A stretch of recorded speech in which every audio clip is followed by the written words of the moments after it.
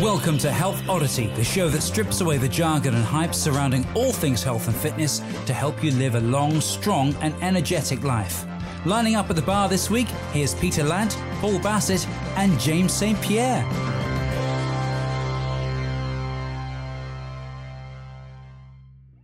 Hello and welcome to the Health Oddity podcast, episode 90. So we are closing in on our 100th episode. We have been doing this for 90 weeks, one episode coming out every single Friday for the last 90 weeks. So thank you to everyone for listening. Thank you to all our guests, past, present and future. I will introduce the guests for today in a minute.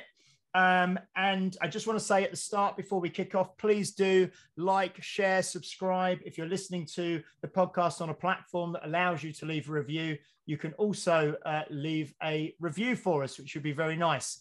And if you want to join us in the Health Oddity Facebook group, just go on Facebook, search in groups Health Oddity and click to join and we will let you in.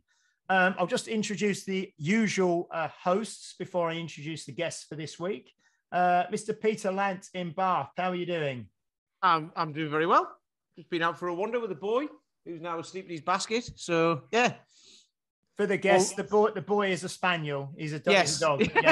Yeah. Yeah.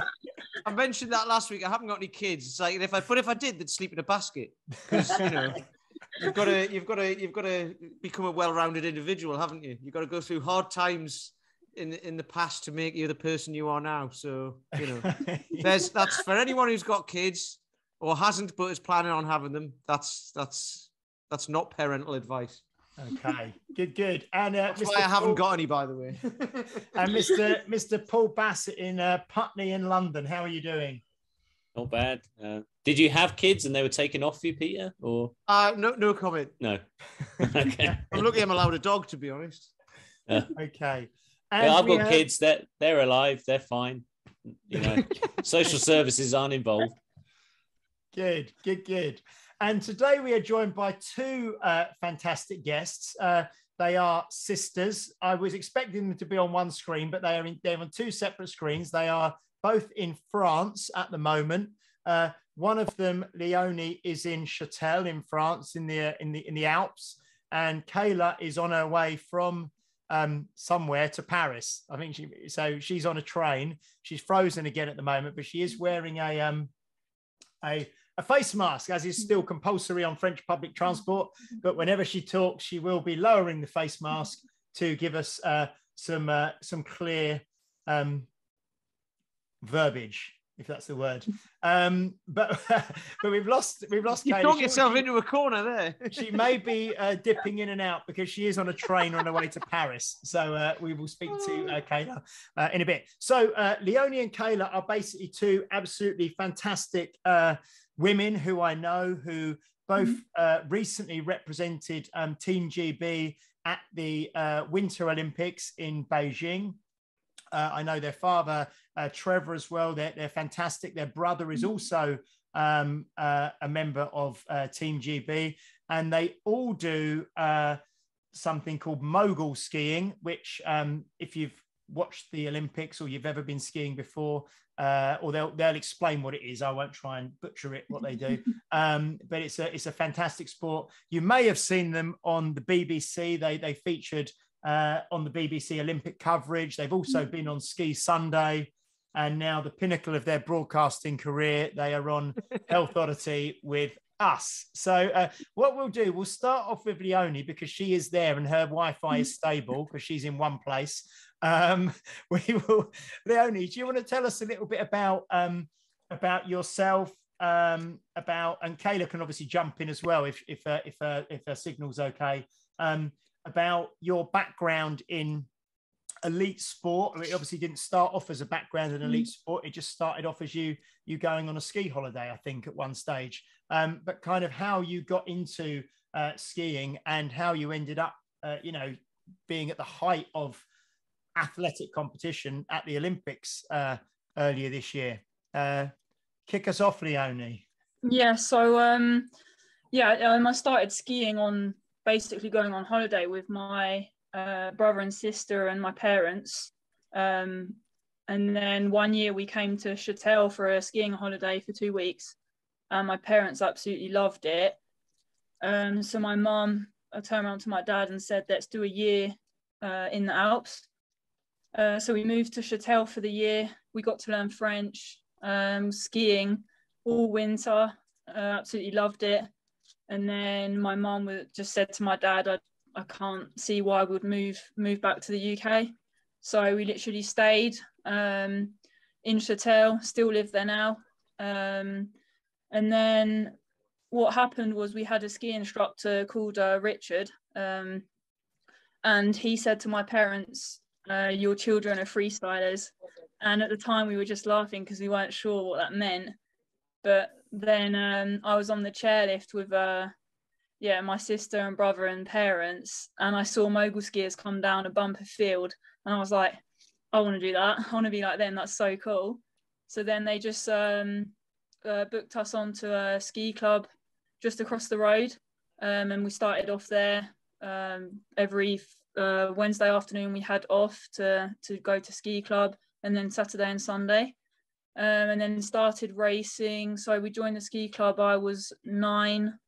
Kayla joined a year later, so pretty much the same age, and then kicked off a year later with like the kids like cups and racing, and then went on to Europa Cup, Junior Worlds, and then in 2017 we got a call from at the time Dan Hunt was the director, saying we would love to get a mogul squad going for GB on the World Cup, and we just took it as a massive opportunity, and yeah, just been on the World Cup tour since, and then managed to qualify for the Olympics this year, which was amazing.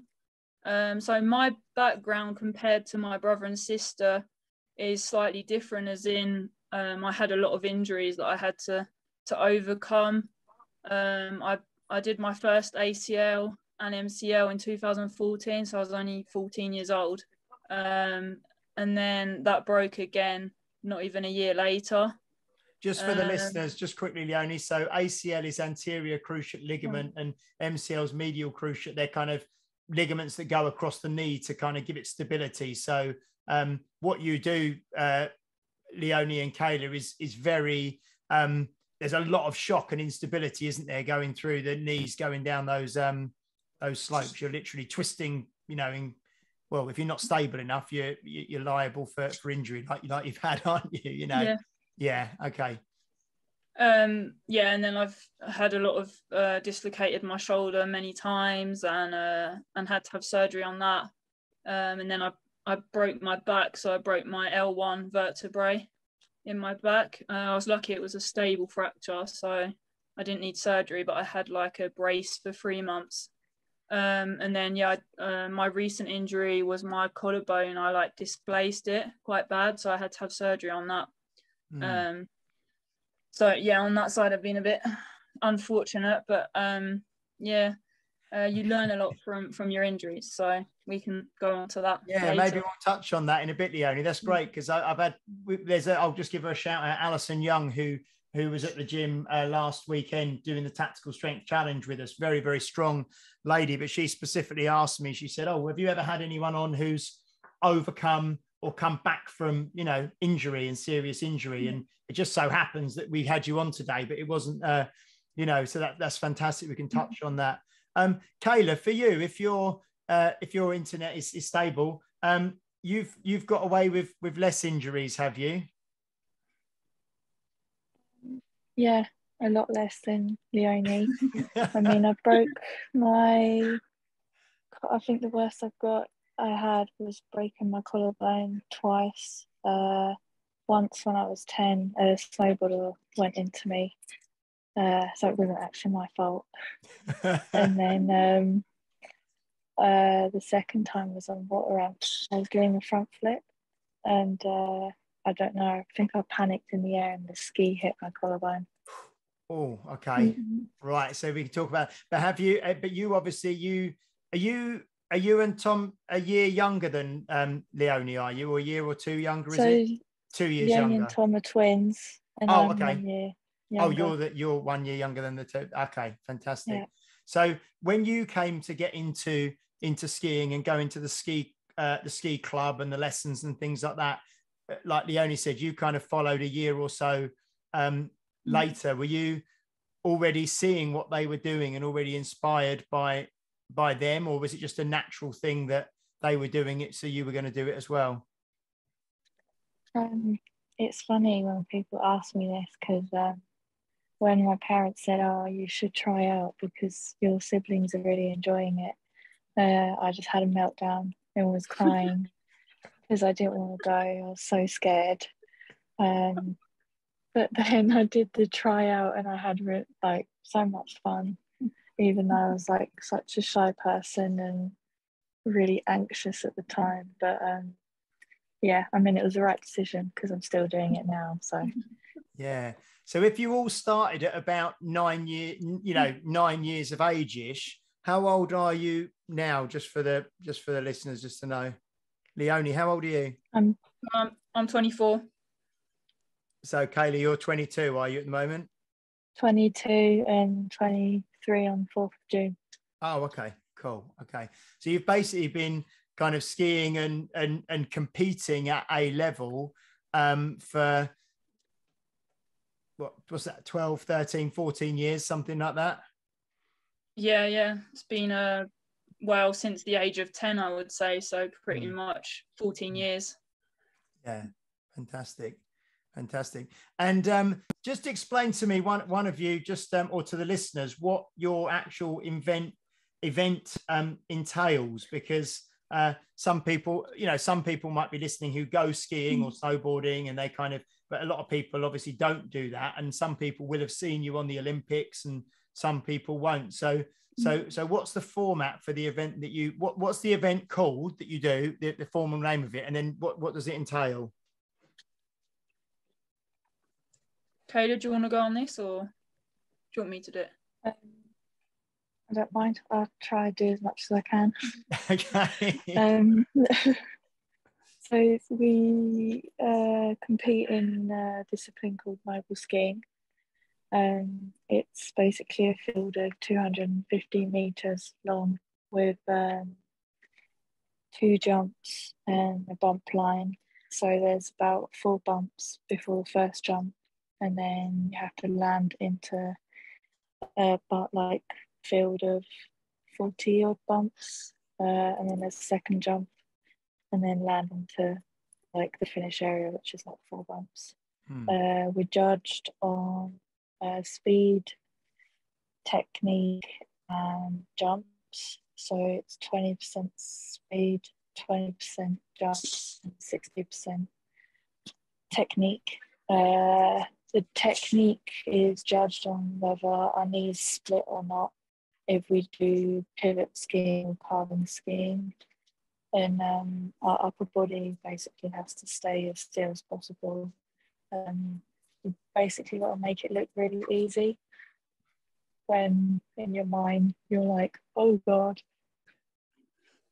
It does look like, when you see anyone who's excellent at something, like you see a brilliant like golfer or a brilliant footballer or a brilliant swimmer, or you girls going down the slope, it does look very easy and it looks kind of effortless, and that's, I suppose, the skill of it and what you're trying to make it look. But how hard is what you do?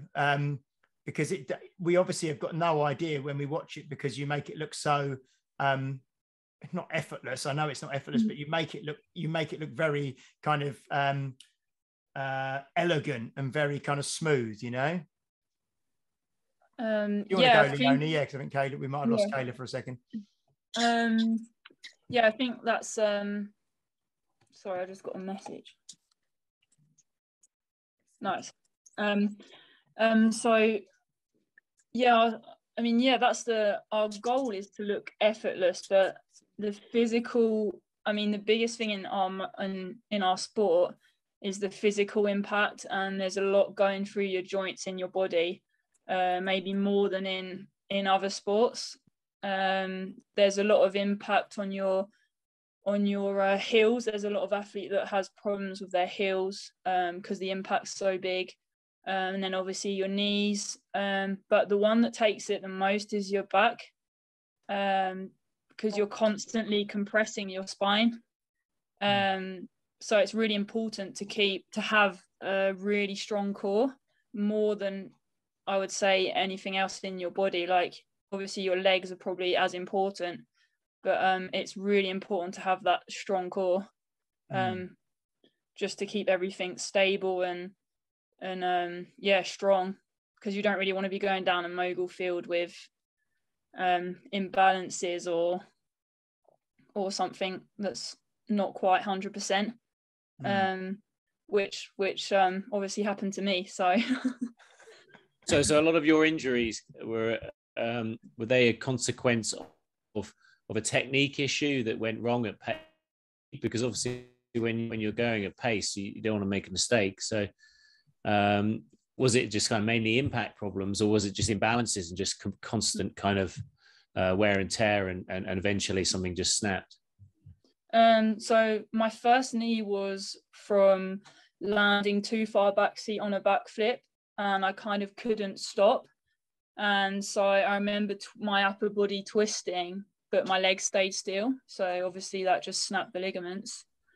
But then it was really interesting when I did my back. I worked with a back specialist that's actually based in Essex, and he was saying that my I need to get this right. My quadrus lumboris, is that it?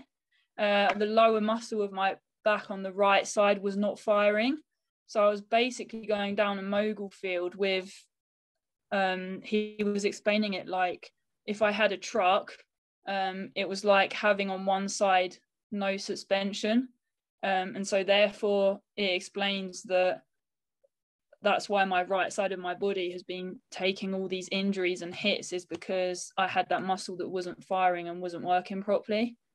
So every time I was landing more on my right side, and it was taking more impact than my left side.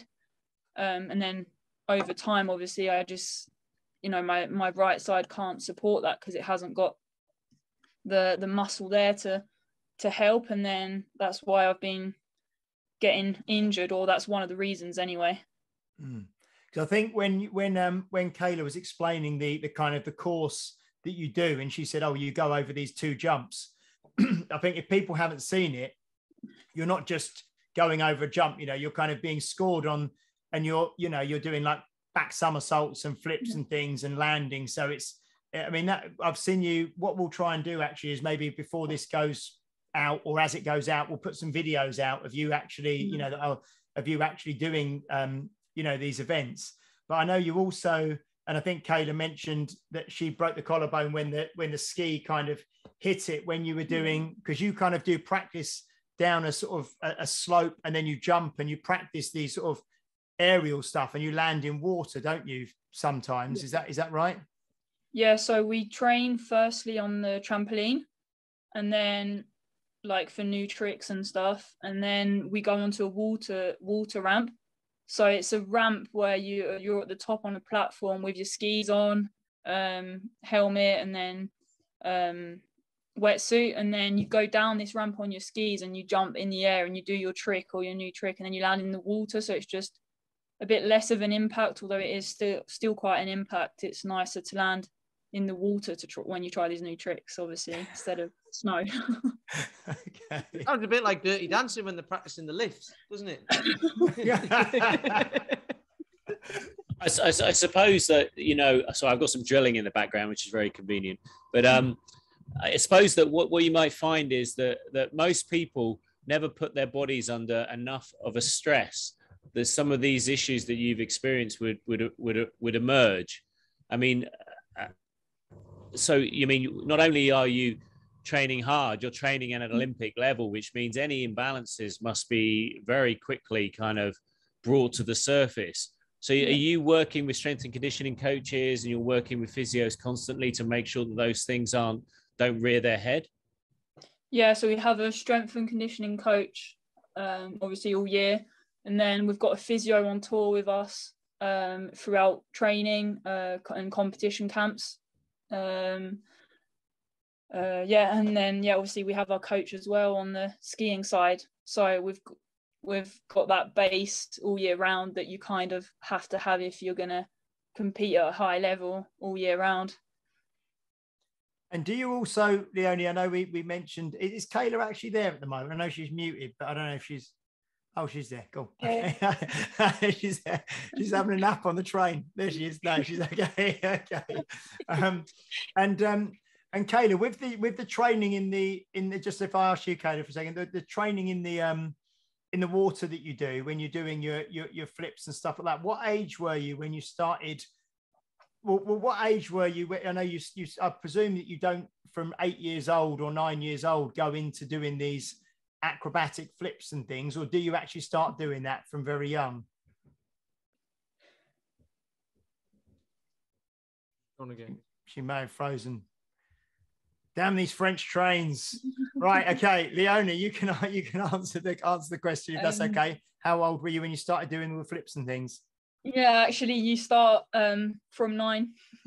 Oh, okay. Wow. Yeah, so you might not do the first year. I don't think I did a backflip on snow, but you already start doing backflips on the trampoline and on the water jump at very early, because then you want to progress in your sports. You want to get that movement and that confidence early. So yeah, I think maybe within 2 years I tried it on snow, and don't get me wrong, I was really scared, but our coach took us to an off-piste conditions and made a jump, so it was all powdery below, but I remember landing it and then falling to my back, but it was terrifying, but then I was like, I want to do that again.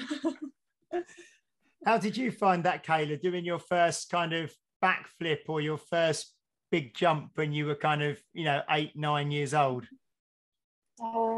Yeah, there was tears, a lot of stress. I think I've never felt my legs shake that much in my entire life. And did you land the first jump that you did, or did you land on your feet?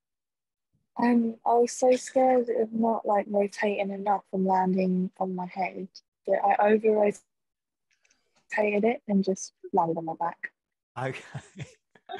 But you landed in some nice deep soft powder, did you? So it wasn't quite so bad. Yeah. Okay. No, it wasn't that bad. Okay, fantastic. And Leonie, with some of the injuries that you've had, I know obviously, but for both of you, kind of the mental sort of side of competition and the danger of the sport that you both do must be massive. And I know obviously the physical training that you have to put in requires an unbelievable amount of dedication, but how much does the actual kind of, I suppose, mental rehearsal and managing of anxiety and fears and nerves and all of that stuff, how much of a big part of your sport is that? And do you also get help and with Team GB, do you have kind of psychologists and sports psychologists and things like that work with you as well? So well, I think personally that the mental side is important, even more important than the physical side. And well, first because you can be really strong, but if you're at the top of a mogul course and in your head you're doubting yourself, it's very tricky to get it right. And you kind of really do not want that when you're on the top of a course. So yeah, I work with a sports psychologist, so GB have that in their system. So I've been working with her and it's been really interesting but so helpful. I've learned a lot about myself and coming back to the injury side, without a sports psychologist I don't think I would be able to keep mogul skiing. It's just one of them sports where you can't doubt yourself and you have to be 100%. So yeah, coming into visualization a lot massively, and just knowing what works best for you. It's been really interesting to know that, you know, I can't be left on my own at the top of the course, because I'm a massive overthinker. So if I'm left on my own, I start doubting and seeing the dangers, and then that's not what I want at the top of the course. Like, I want to. Oh, you've muted somehow, Leonie. Oh, there you go. You're back. Yeah, cool. So Sorry. yeah, you're just saying, yeah, if you're left at the top of the course, you're an overthinker, and you'll start kind of thinking and seeing the dangers, or overthinking the things. Yeah. Yeah. So it's just, yeah, I have to like chat to my coach, or like visualize my run before I go, and stay as calm as possible. But that's not saying that I don't have pressure, but it's managing to have good pressure and not the negative one. So yeah, it's been really good to work on that. And yeah, I think it's really important. Do you do that as well, Kayla? Do you have a similar thing to Leonie? I don't know if you've frozen again, Kayla. Whenever I want to speak to Kayla, she freezes, and then when you're talking, Leonie, she's fine. Now we've spoke about this in the past, because there's a YouTube video with a lady called Kelly McConigal on it, and she talks about the like how stress, like you've just said, you can have good stress and bad stress, and bad stress will be like the stress that makes you go in on yourself and overthink things and everything. And then good stress is basically the same thing, but you bring it out as excitement or looking forward to the thing. So is that kind of how you were dealing with stuff? You take a situation, so like an injury or something like that, which obviously would knock your confidence, and then you've got to try and think, well, you know, how do you visualize how to come back? Yeah, that's a really good question. I think, well, with the sports psychologist I've been working with, it's not to put aside when a bad thought comes to your mind. It's not to kind of block it, and it's to accept it and go through it. And then, I don't know, for me personally, when I've been injured, I've obviously had that downtime and feeling really lonely and down and useless. After them first 3 weeks of where you can't do much, to then getting back into the gym, you know, making yourself feel good again, I kind of have like that switch in my mind, where it's just like, oh, come on, you're a competitor, you absolutely love this sport. Like, there's no reason for you to quit now. Like, you've dedicated your whole life to it. You can still do this and still go for it. And yeah, I just think, like, when I look at my injuries, the amount of times I've come back stronger, mentally and physically, it's no, like, anyone listening, they can do it as well. Like, you just need to put your mind into a good place where you're like, okay, I can absolutely smash this. This injury was only to make me stronger. Yep. And that's huge, isn't it? Even like you say, from breaking your back, you know, multiple collarbones, you know, the knee problems you've had, and then to keep going back to a sport that is as physically demanding and potentially dangerous, you know, that you're doing, is huge. Kayla, can I ask you, while you're there, do you listen when you go down, when you compete and when you're at the Olympics and stuff? Are you listening to music as you actually go down the mogul field?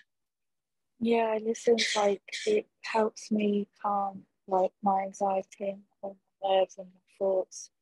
That I just put earphones in and I sort of create my own bubble, like just listening to my music and like less about everything that's going on around me. So yeah. Because at the start, when you're waiting at the top, you're kind of dancing, aren't you? You know, like when I saw you at the Olympics, you've kind of, they're introducing you on the TV and you're on the screen, and you're kind of, I thought you must be, you know, you're kind of like just dancing and you look like, you know, so I just wondered if you have the music on all the way down as well. And do you have like one song that you always have when you do your run, or do you have a selection of songs, or is there something that puts you in the right kind of state to be, you know, to be right on point, sort of thing? I have got a playlist. It's mainly techno music, so very bass beats, I would say. Yeah. And do you? It's not Elton John, but like. No, That's what James was listening to the other day, trying to get into the mood for doing heavy pressing, and he's listening to a bit of your song. Well, that was on in the background, and it didn't help. Yeah. So music. Yeah. So and do you kind of? I know. I suppose it's difficult because the bumps come when the bumps come, and the jumps come when the jumps come. But do you almost choreograph or coordinate with the music as you're going, or is it just going in your head? It's probably too difficult to do that, I suppose. It's weird because I hear it at the start, and as soon as the person like announces 3, 2, 1, go, I don't hear it anymore. And then the whole way down my run, I can't hear music, and then when I get to the finish line, I can hear it again. Oh wow! So it's going in your ears the whole time, but you're just kind of zoned out to the music when you're actually doing the run. Yeah. Okay. Yeah. Fantastic. I suppose that's a big point, really, isn't it? Because most people go into a lot of things and don't really truly engage with them, and then they wonder why they're not getting the most out of them. You can't really do what you're doing at the pace you're doing it without having that one-track mind, that complete focus, that kind of blinding of other stimulus out. Because so many people are doing they're multitasking, whether it's the social media and this and then that, and they're. You know, you see people in the gym and they're reading a book while trying to squat or whatever it is. And it's like, that doesn't lead to excellence. And I suppose when you're trying to compete at the level you are, you can't really be just concentrating on other things, can you? When you've got quite a serious task at hand, you've got to be completely there. Yeah, exactly. Yeah. I mean, you only had that experience at the Olympics. Like, we sort of sussed why she crashed as well when her qualies won, is that she was like the whole setup around it stressed her out. It's like quite a lot because like there's so many cameras in your face, and then you see the Olympic rings everywhere, and then you start thinking everyone's watching you at home. When as you're on the World Cup, you don't tend to think of those things. But I mean, there's still cameras in your face, but you don't think, oh, everyone's watching me right now, which is a really weird mindset to sort of accept. I suppose the Olympics is such a big thing. It requires so much, you know, it's like the big stage, isn't it? It's like the O2 of the of the sport world. You know, you're playing in front of a huge of a global crowd, aren't you?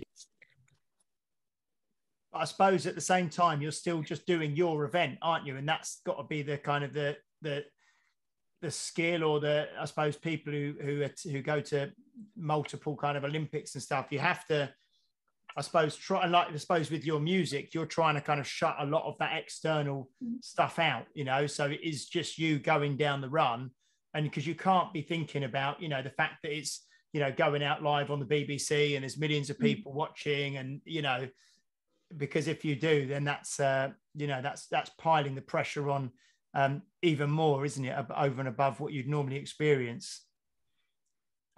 Leonie, do you have music on when you go down as well, or are you in silence? I tried to listen to music when I was skiing, and I hated it. So no, that doesn't really work for me. Okay. It's interesting though, isn't it? Because some people, you know, for Kayla, she likes having the music there, and for you, you're better with it without it. Yeah, that's cool. So, in terms of where you're at the moment, and you've had the Olympics, and then I know you've done some more competitions since the Olympics. Are you in the off season now? Have you finished kind of competing for this season now?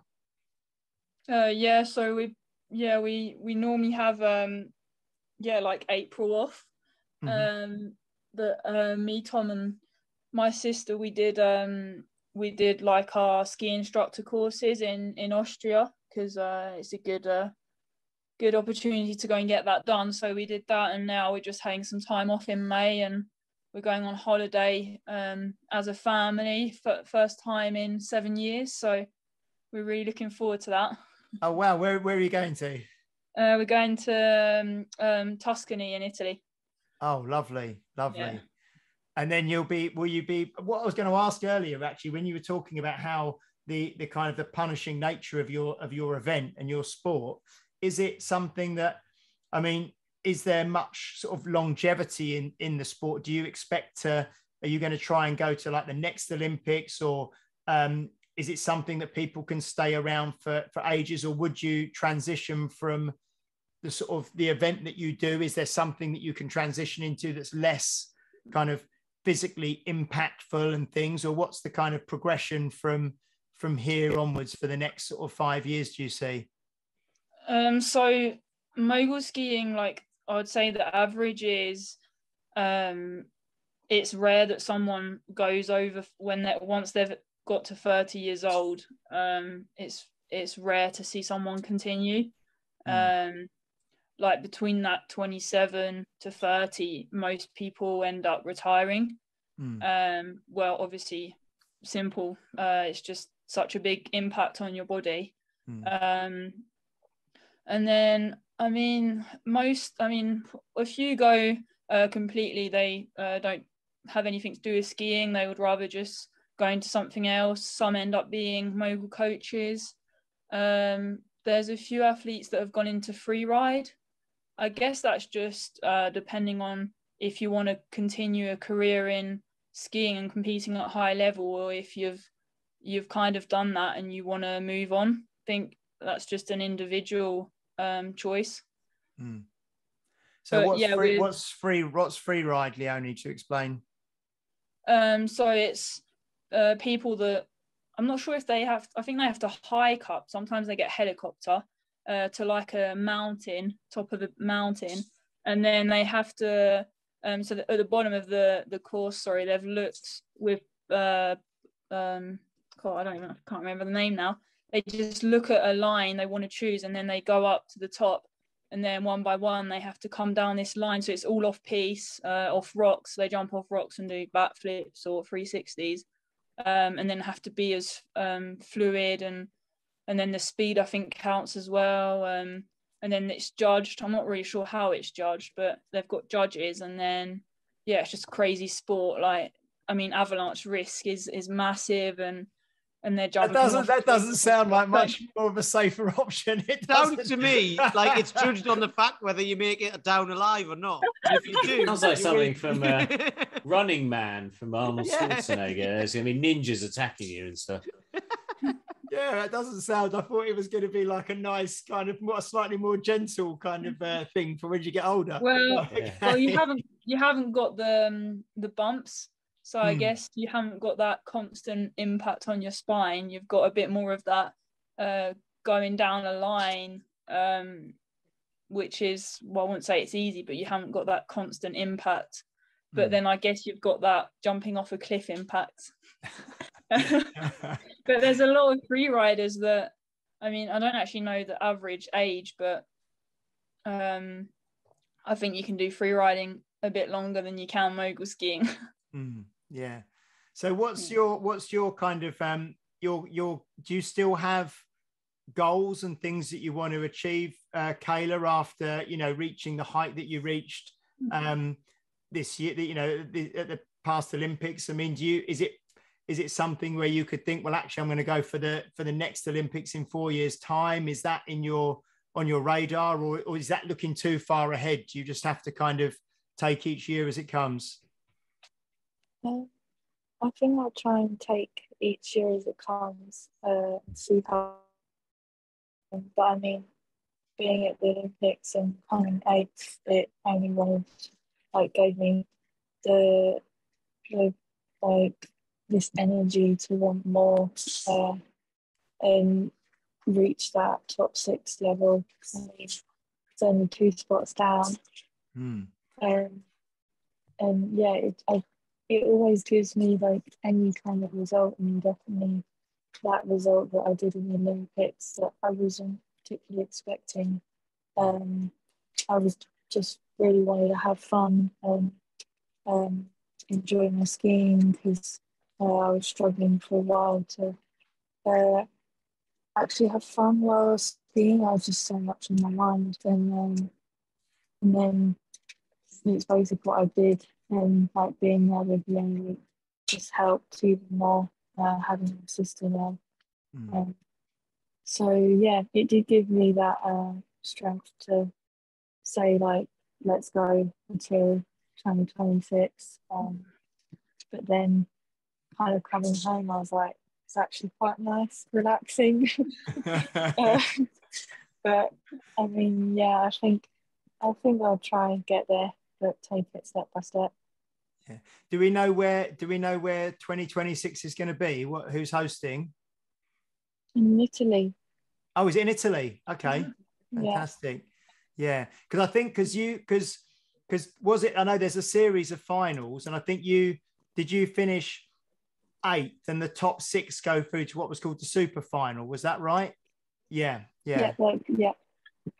So yeah, I remember watching that. That was fantastic. And how about you, Leonie? What's your kind of approach? Is yours a kind of see how things go and take it one step at a time, or have you got your kind of sights on trying to reach 2026 as well, or what? Where's your mind at the moment? Well, I've got goals I want to achieve on my jumps and my skiing that I would like to get going with for next year. And then, I think I'm just going to take it yearly because it's a bit like Kayla, like 1 minute I'm like, come on, let's go for another 4 years. And then another minute I'm like, oh, but my body hurts a bit. It's took quite an impact there. So, but yeah, I think the most important thing is to enjoy it. And as long as I'm enjoying it and having fun, then I don't see a reason to stop and like go into a different career. And that's hard sometimes to balance when you want to obviously perform really well and you're like, I need to stay focused, and then at the same time you want to have fun and enjoy it. So you kind of need to find that balance of, I'm really enjoying this and I'm performing, so let's go. I mean, we can't really, probably most people can't understand that from a young age, from like you say, 8, 9, 10, 11, 12, you're competing, in a sport. And then certainly in your teens and your late teens and your 20s, you're really rigidly kind of training and competing. And you must have a very different kind of childhood and young adulthood than most people. So, but I suppose it's all you've known. So it's hard for normal people, for non-elite athletes to comprehend, I suppose. I think it's I mean, you have to have a lot of determination and commitment to, if you want to be a high level athlete. It takes a lot. But at the same time, I wouldn't change it for anything in the world. Like, I'm really grateful to have, like, I'm bilingual. I live in like the French Alps. It's one of the most beautiful places I've been to, and I've traveled all around the world competing. So just feel really lucky for that, and for the opportunities my parents gave me. I mean, not a lot of people have them opportunities. So I just think, like, for me and my brother and sister, we just want to make the most of it and kind of say, like, thank you to our parents for like helping us on this journey, and because without them, like, we wouldn't be where we are today. So yeah, I mean, I've met both your mum and dad, and they're incredible people, aren't they? Really, like you say, to just to volunteer. Well, let's try and give you this opportunity and go out there. And I met your dad out in Châtel actually one year when I was out there, and he took me out for the day and had lunch with me and stuff. And we might try and come out again next year with the gym group, so if you happen to be out there when we're out there, you might be away competing and stuff. But no, it'd be fantastic to meet you, because Châtel is the whole area there is fantastic, isn't it? Yeah, it's beautiful. Yeah. Oh, thanks so much for coming on, Leonie and Kayla. I don't know if I know, Kayla, it's been a bit difficult technically because you've been on this train. About that. No, it's great. It's great. Thank you so much. What are you going to Paris for? Is this just for a leisure trip, or is this something, ski related or? Not ski related at all. My boyfriend's from Paris. I kind of like getting out of the mountains from time to time. Okay, just a nice time in Paris. Yeah, that's cool. Yeah. Okay, Pete, do you have anything you'd like to kind of say as we sort of start to wrap up? Yeah, I just like what Leonie was saying about the mental side more than the physical side. Not necessarily more, but it's just as important. I think that's a really good takeaway from this for anybody. Because you were asked the question about, like, James, about overcoming injury, which there's a physical aspect to injury, but obviously there's a massive mental aspect as well to do with pain and all of that afterwards, and whether you're capable afterwards or not. And what Leonie said about it making us stronger, and it was there for a reason rather than thinking it's there to stop you, I think is just fantastic. And then just about like getting the mental side of it to take the pressure off as well, because a lot of people, I'm trying to relate this back to like normal life, and a lot of people put pressure on themselves, don't they? Pressure that these guys deal with in different ways as well, from the same family, but you deal with it in very different ways. Leonie can't be on her own at the top of the slope; she has to have someone with her and all that, whereas Makayla's kind of there just with her headphones in, like, leave me alone, I'll sort it out. So that's really I just think that's really interesting, because in everyday life people put themselves under so much pressure, and it's about it's not about like not being under that pressure and not looking for it. It's it's being able to deal with it, isn't it? And also, 100%. Relating it back to kettlebells, a lot of people say kettlebells hurt your back. I've said this before, right? Because people say kettlebells hurt your back. And I go, yeah, but skiing breaks your legs. And it turns out it doesn't. It breaks your collarbone. Who knew? Excellent. Paul, do you have anything to say as we kind of start to wrap up? I do, but conveniently, my next door neighbour started drilling the concrete up in the house, in the base. I don't know if you can hear it still. No, we can't really hear it. So if you want to say, that's good. Zoom must have its little filter then, which is pretty good. So I actually put together. It just sounds like you've got a bit of a dodgy tummy, to be honest. Well, I do eat a lot of fibre. No, I put together a nice little handbook for my clients on how to fail. And some of these things I think would be quite relevant because they highlight kind of probably why our two guests, Leonie and Kayla, have succeeded. The first one is to start tomorrow. If you want to fail, you can start tomorrow. You've got to take action and do things.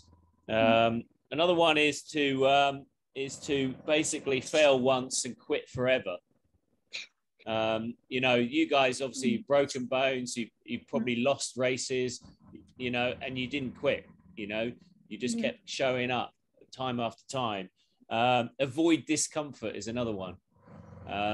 So if you want to fail, you can avoid discomfort. And as you guys have shown, it's not always fun, but you've kind of got something bigger in your mind that you want to aim for, and avoiding that discomfort would just put you in situations where you didn't succeed.